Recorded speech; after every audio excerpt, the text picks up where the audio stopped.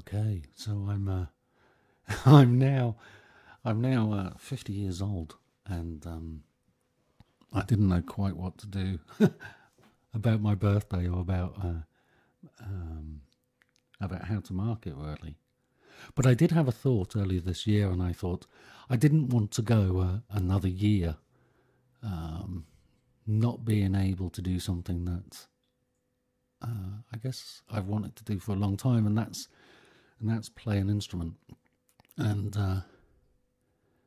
about 8 years ago, I saw the instrument that I'd like to play, and it took me 8 years to save up the pennies to go and buy one, and well, and get it ordered, and it arrived in June, and that gave me 6 months to see if I could learn a track, just one track, and I don't play music, and I've never thought of myself as being particularly musical, but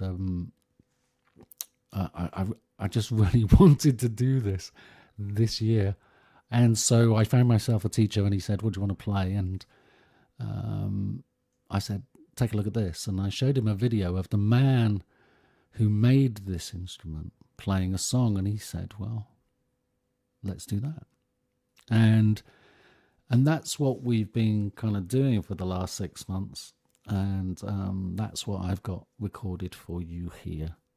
It's my way of saying thank you to everyone who sent me best wishes on my birthday, and sent me just loving thoughts, and to everyone who's, without being OTT about this, but I'm really grateful for everyone who's been part of this 50 years. It feels significant.